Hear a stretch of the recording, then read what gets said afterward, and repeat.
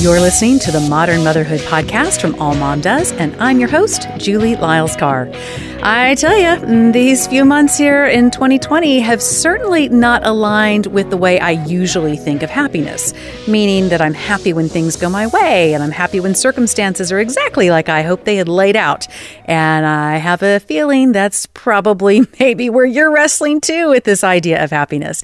That's why I'm so excited for you to hear today from my guest, Derwin Gray. He's a pastor, he is a husband, a father, a former NFL player, and he has some phenomenal thoughts on how we need to take a look at true happiness.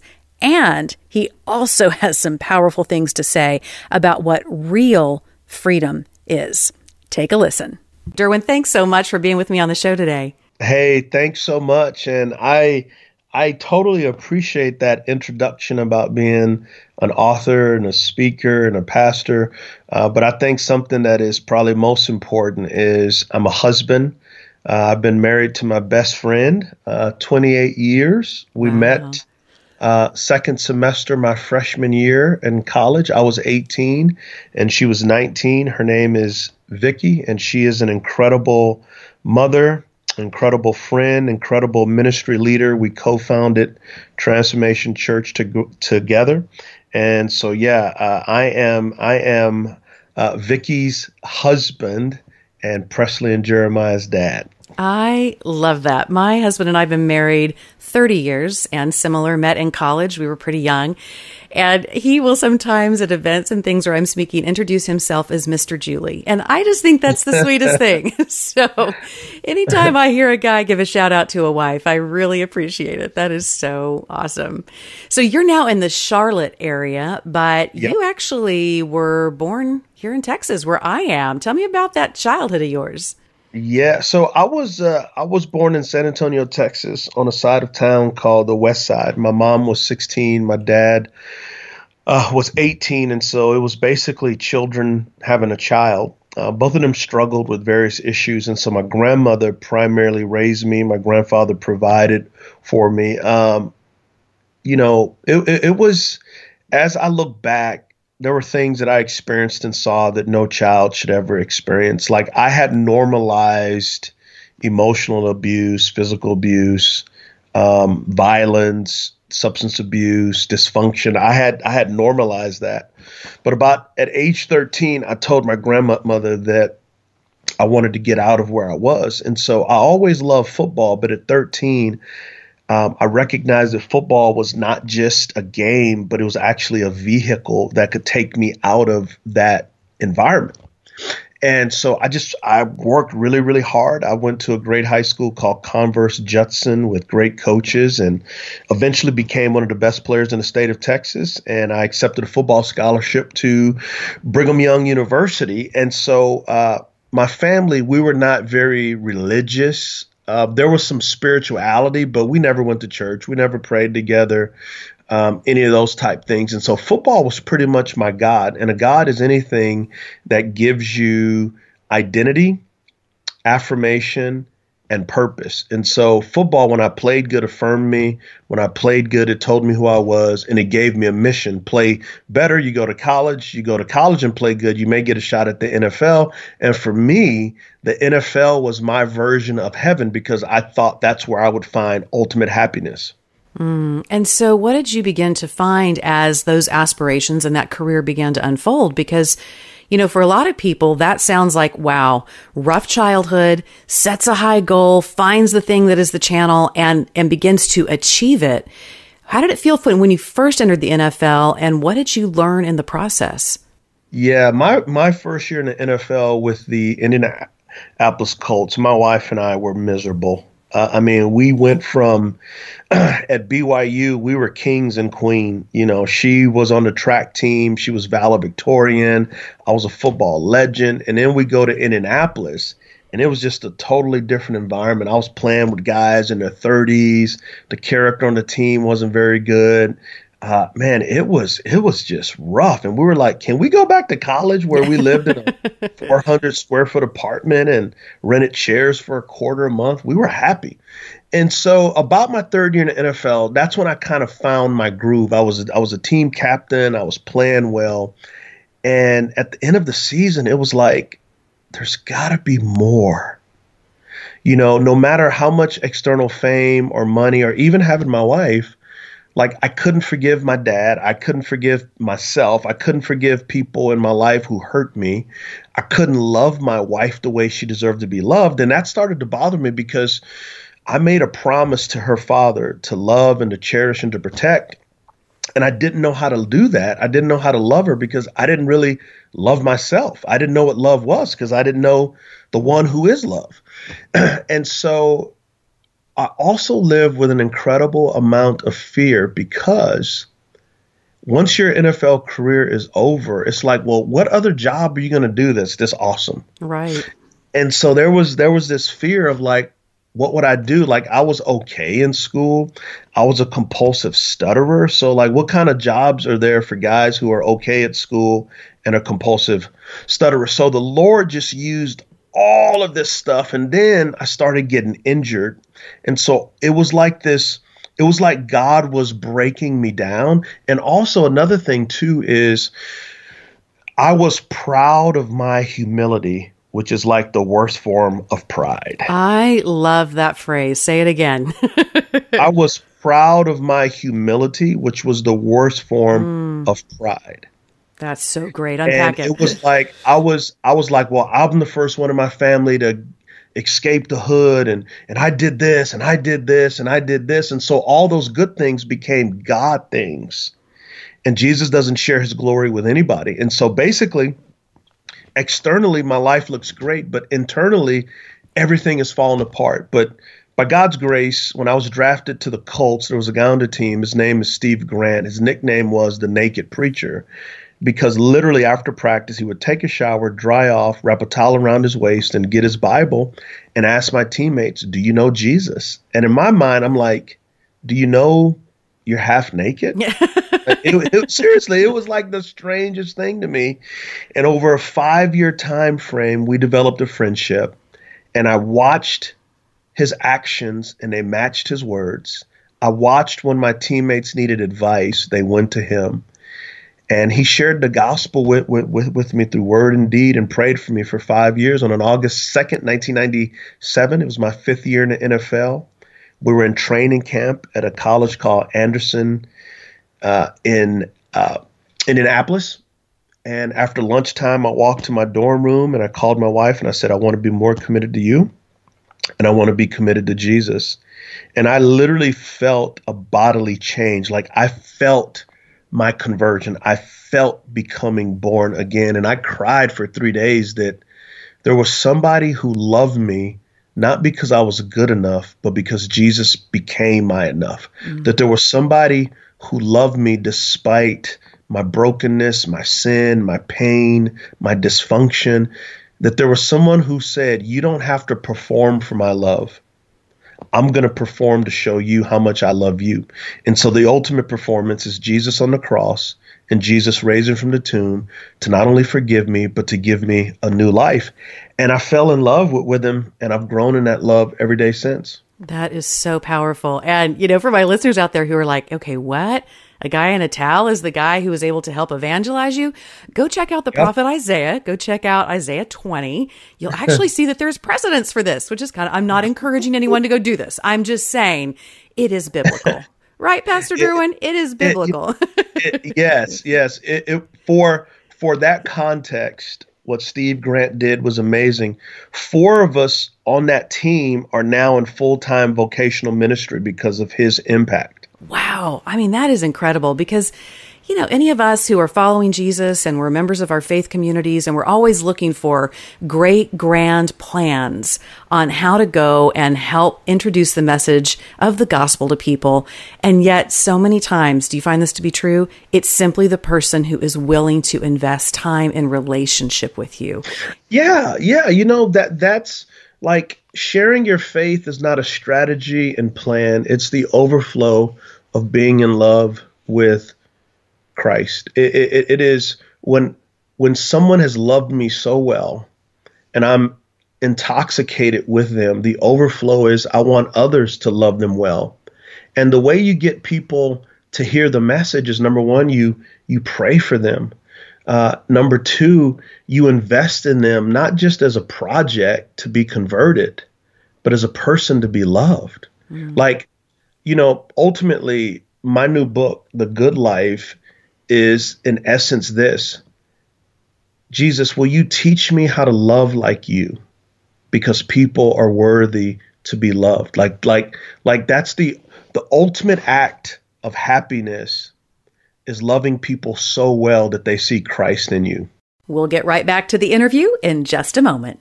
You may have noticed at the top of the show or at the end of the show, I'm always encouraging you to go check out something. It's called All Mom Does. And I just want to make sure that you're taking advantage of this amazing resource for the journey you're on when it comes to your kids, your marriage, your spiritual life, your job, your relationships. All Mom Does is this incredible community of women just like you, walking through so many of the same things. And you can go on allmomdoes.com. You'll find all kinds of fantastic blog posts, great information, but also check out All Mom Does on the socials, because there's such an incredible community that is developed there. Women encouraging women sharing their lives. So be sure and check it out. I know you hear it at the top and the end of the show, but it's so important I had to just stop right here and mention again to you. Go to allmomdoes.com and All Mom Does on Instagram and Facebook. You're going to find friendship, inspiration, and so much more. For such a time as this, I love that your book is coming out in this season, because at the time of this recording, we are still in the midst of the pandemic and trying to figure out what all that means. And I don't know if you're seeing it. I'm seeing a lot of it. Very, very diverse and strong opinions about where we're at in terms of reopening and people's personal choices and how they are engaging within larger community settings, all kinds of stuff. Yeah. And what I'm finding that's interesting to me, that has me a little concerned, a little puzzled, and I'd love to hear you speak into this based on the precept of the good life, is I see people almost idolizing what I'm calling the great before, like in this strange way to talk about how you said that you had normalized things that were toxic in your childhood. Yeah. I see people also trying to normalize what they considered was normal before we started going through all of this experience. Yeah.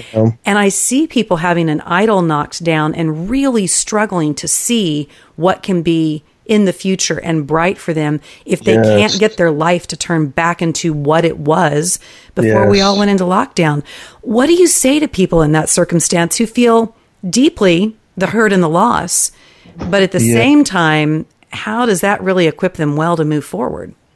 Yeah, thank you for saying that, because the imagery that I see is that, and I'm speaking primarily to followers of Christ, is that we have built our lives on sandcastles.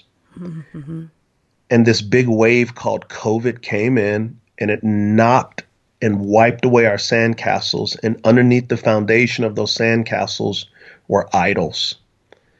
And we have trusted our idols of the economy. We've trusted the idols of our quote unquote freedom. We've trusted the idols of I get things my way when I want them. And in reality, we've been trusting in those things and sprinkling a little pixie dust Jesus on top of it, saying, Jesus, validate my life.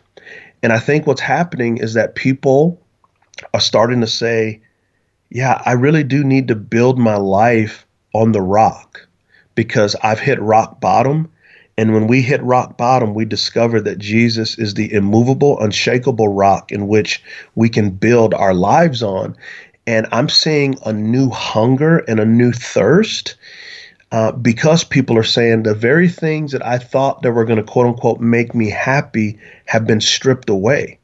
And happiness should not be something that is determined by external circumstances, because if that's the case, then those things are our gods. And a false god always strips you of your humanity and dignity. Mm-hmm. And so what's happening now is people are saying, I want to hear from Jesus afresh. And what's interesting is, as I work through the Beatitudes, which is in Matthew chapter 5, verses 1 through 12, Jesus describes 8 characteristics of a happy or blessed person. The Greek word blessed is makarios, and it literally means happy. So happy are the poor in spirit, happy are those who mourn, happy are the humble. And Jesus goes through these 8 characteristics of a happy person. And it has nothing to do with external circumstances. And so in essence, Jesus is saying in this beautiful invitation is he's saying, happiness is not about things perpetually good happening to you. Happiness is about God making us good. Love that. You've probably heard too, I'd be curious to hear you address this. I've heard people in faith communities say, God is not about your happiness, he's about your holiness. And yet it sounds like to me that Jesus is directly addressing happiness by the choice of that Greek word. How do you render all that? Because sometimes we do seem to have in our faith communities almost a sense of, well, if you're really following Jesus, happiness is not part of the equation. How do you render all that? Well, I write in A Good Life, and I say happiness and holiness are two sides of the same coin.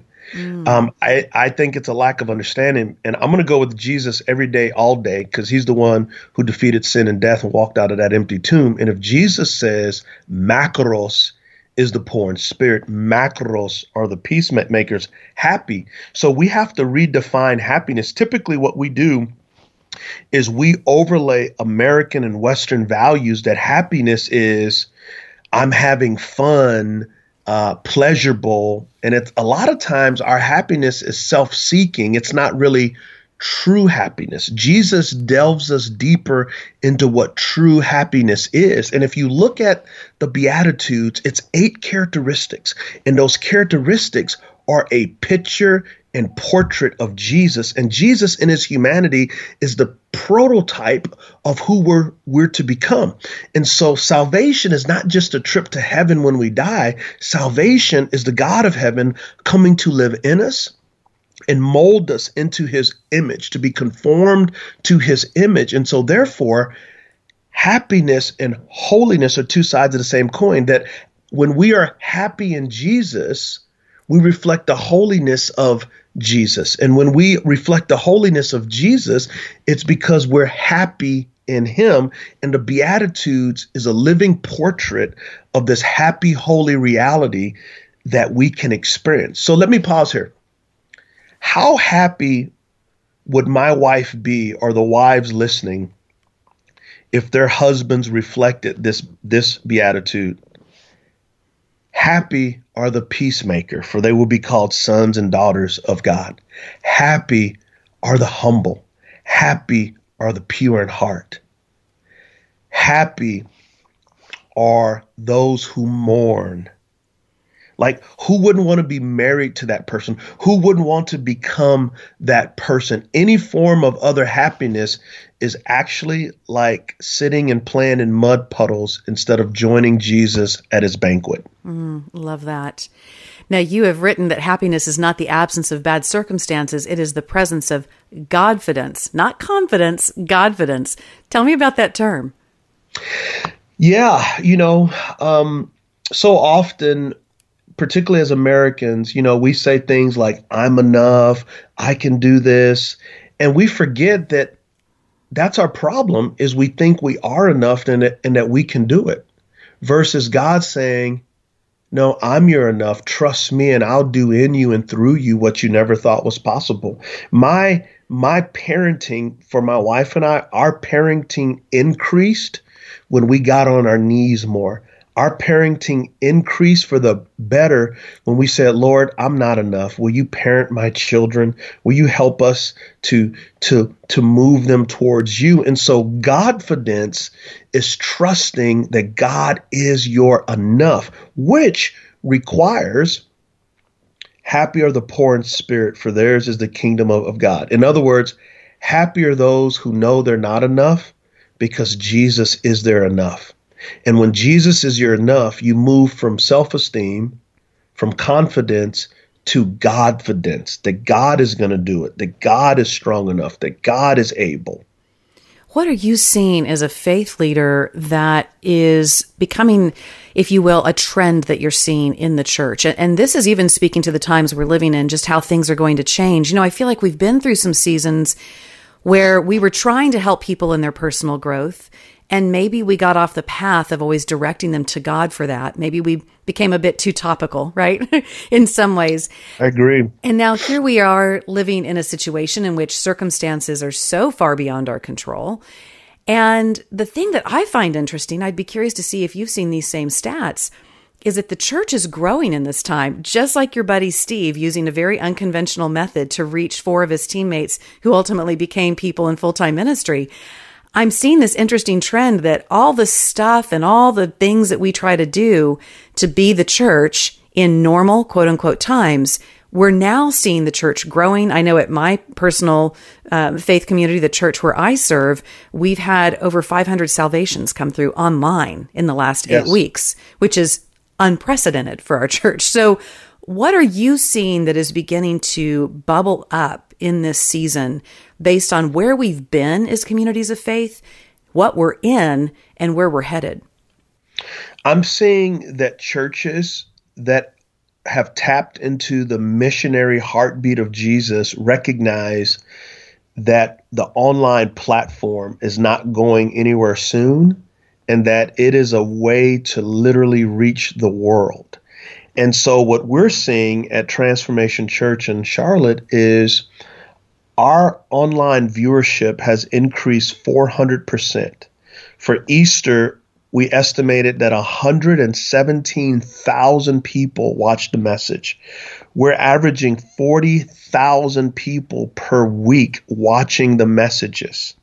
We're seeing our church grow and expand beyond America to the entire world. And so moving forward, we think that COVID has given people a new hunger and a new a new hunger and a new desire to say, like, man, what I've built my life on doesn't work. Right. And so people are open. And so for churches who are recognizing that the internet and online and Facebook and Instagram and whatever platforms we have, we're seeing incredible growth, and we're still able to meet the needs of people. We feed about 325 families per week through our mobile food pantry. We're also doing hospital heroes and feeding hospital staffs and praying over them. And so our ministry load has just skyrocketed. And so I think that churches who have prepared for the future by recognizing online opportunities are thriving and flourishing. And so I think we're going to see more of that. And even before COVID, we found that people who were new to the faith or exploring Christ or curious would watch 6 months anyway before they came to the building. So I think this is a great opportunity. And I think people want to hear about Jesus, not like 4 ways to overcome anxiety, 3 ways to overcome stress. Like, I think people actually want to know about Jesus. And I felt like there was a time in the church that we got so practical that we practically preached Jesus out of the message. And the message was more like a pep talk or self-help talk with a little Jesus pixie dust sprinkled on the end. Whereas I think people want to know more theology. They want to know more about Christ. They want to know more about his kingdom. It feels like to me that we're in a season where Christians are going to have to redefine what they say makes them happy about church.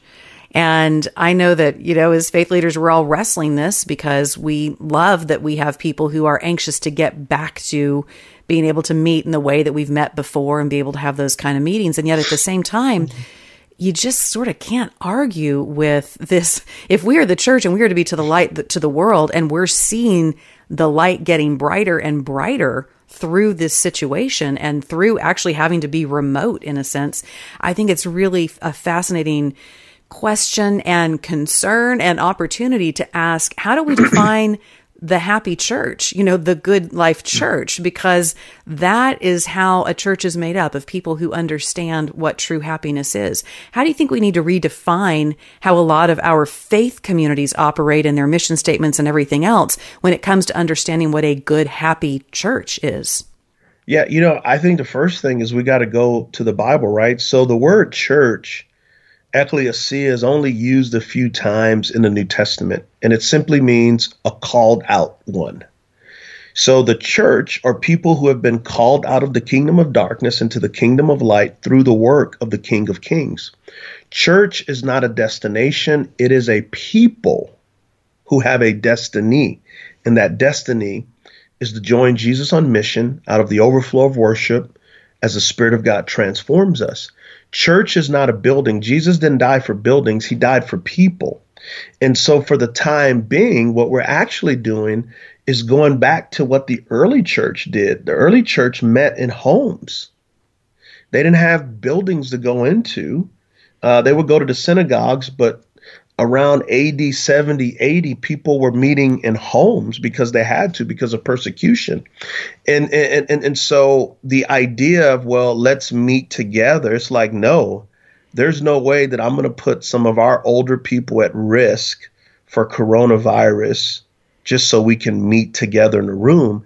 And what great opportunity for parents and their children to worship together in their homes. Like, we're going to meet again physically, but the online community is not going to go anywhere. That's going to be a strong part. And let me address this too.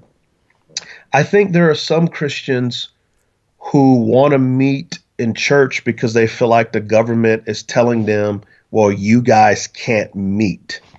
And I just want to say this. Let's not get into political squabbles, because as Christians, we're not party of the elephant. We're not parties of the donkey. We're the party of the lamb, that Jesus is the King of Kings. Also, for Christians, freedom from a Christian perspective is different from freedom as an American. Freedom from the Christian perspective means this. Every decision I make, I have to ask myself, how does this bless my neighbor? True Christian freedom is not I'm doing what I want to do. True Christian freedom is I'm doing what's best for my neighbor. True freedom is not selfish. True freedom is sacrificial, just like Jesus, the King of Kings. And so I could be, as a healthy 49-year-old, I could have COVID and be asymptomatic. But if I'm around someone who's at risk, I could make them sick and they could die. Freedom is me saying, I want what's best for my neighbor.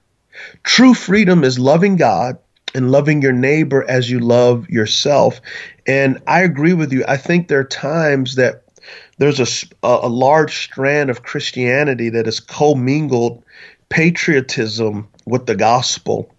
And our ultimate allegiance is to Jesus Christ.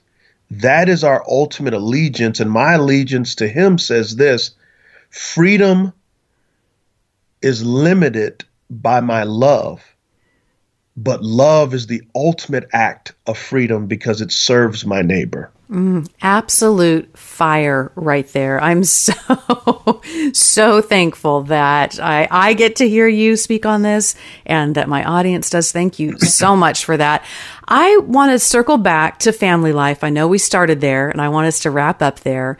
When you came home from that experience, this moment of really experiencing conversion in such a full way, what happened with your wife in that moment? You know, I think I've got listeners who they long for their husbands to have a deeper walk with God, but I also think they might not quite know what to do with themselves if they had a guy walk back in the door and having really gotten the message. So what was that like for your family life? Yeah, well, the first thing is my wife became a follower of Christ 6 months before me. There was a woman at her job named Karen Ponish. And my wife would come home and say, there's this woman at work named Karen. She's a really nice woman. Anyway, they built a relationship.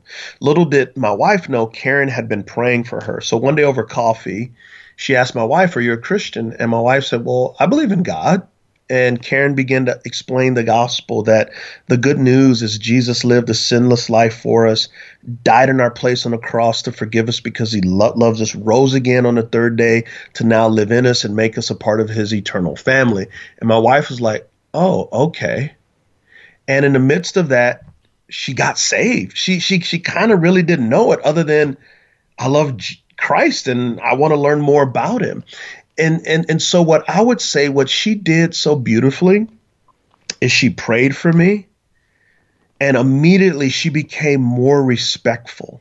Like she didn't try to parent me like I was a child. I think where a lot of wives, the mistake that they make is they love their husbands so much, they try to control and parent their husbands. And we sense that as a sign of disrespect. The best thing you can do is pray for him, respect him. But respect doesn't mean you're a doormat or you're emotionally, physically abused. That is no way. But it simply means that you begin to treat him like the man you want him to become.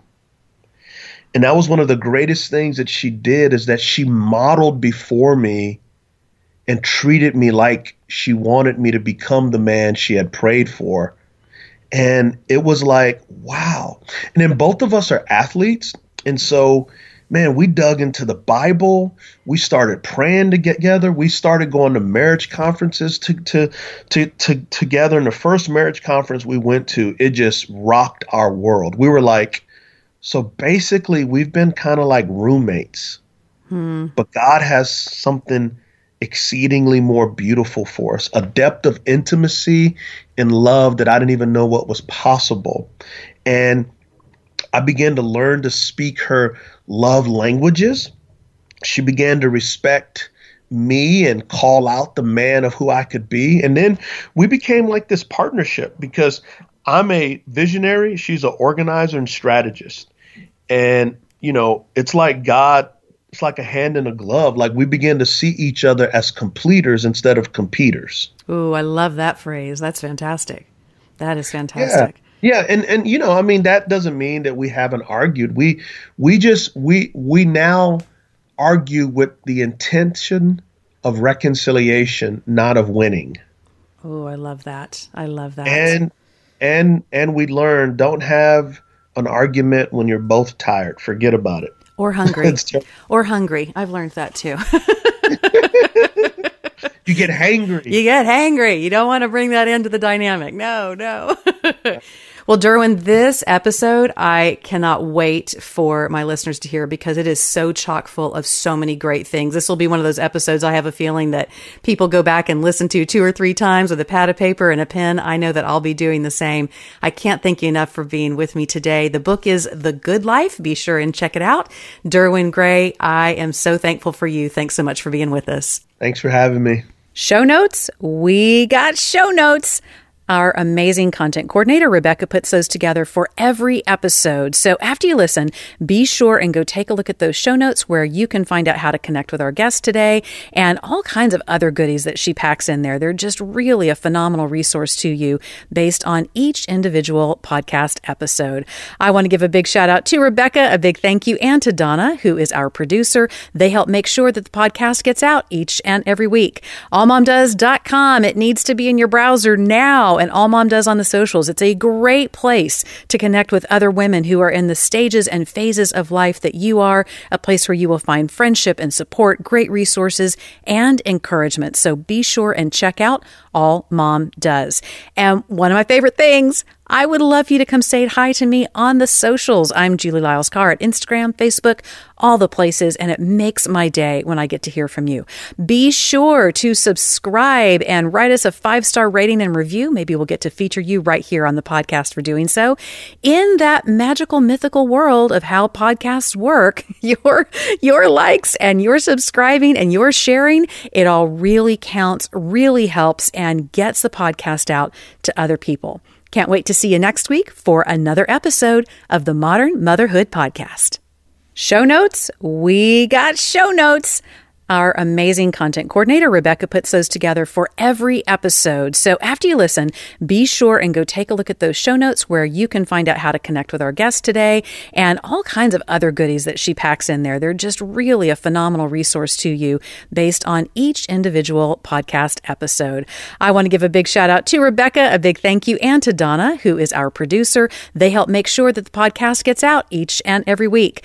allmomdoes.com. It needs to be in your browser now. And All Mom Does on the socials. It's a great place to connect with other women who are in the stages and phases of life that you are, a place where you will find friendship and support, great resources, and encouragement. So be sure and check out All Mom Does. And one of my favorite things, I would love for you to come say hi to me on the socials. I'm Julie Lyles Carr at Instagram, Facebook, all the places, and it makes my day when I get to hear from you. Be sure to subscribe and write us a 5-star rating and review. Maybe we'll get to feature you right here on the podcast for doing so. In that magical, mythical world of how podcasts work, your likes and your subscribing and your sharing, it all really counts, really helps, and gets the podcast out to other people. Can't wait to see you next week for another episode of the Modern Motherhood Podcast.